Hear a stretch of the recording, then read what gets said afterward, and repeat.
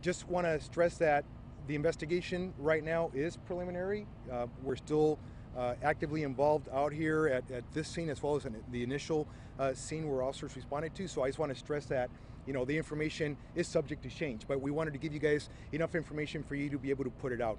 So what we know so far is that at about 1:30 this afternoon, we received a call on Ava Court and Valerie Drive in San Jose of a man that was naked and acting erratically.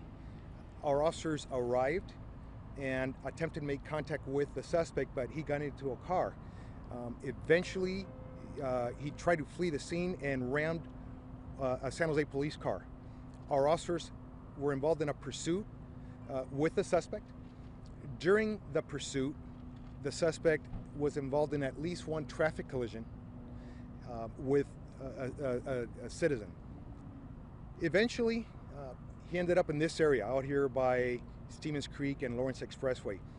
Because of the different collisions that he was involved in, his car was partially disabled. The suspect ended up rolling into the parking lot across the street here in Stevens Creek and Lawrence. Our officers attempted to make the car stop and take the suspect into custody. During that encounter, multiple officers fired at the suspect. He was struck at least once. The suspect was taken into custody and transported to a local hospital, and he is listed with life-threatening injuries.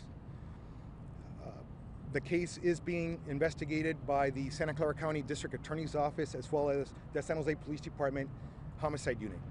And that's the preliminary information that I have for you guys at this time. Was the suspect armed at the time the officers decided to shoot? Well, again, I don't have all the particular details as to what caused the shooting. So once we find out additional information, we'll be able to pass it along to you guys. How many officers fired? I don't know the exact number, but there was at least one.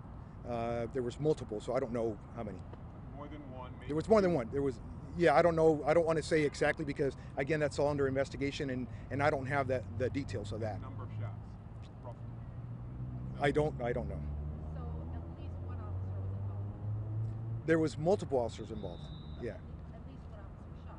Yes. Do you know what, you said he was naked and doing something, what precipitated all this? Was this drugs or what's going on? Well, I mean, it's a good question, Jesse. We don't know at this point what happened, what caused the suspect to act the way he was acting erratically. So that's all part of the investigation that right now we don't have an answer for you guys.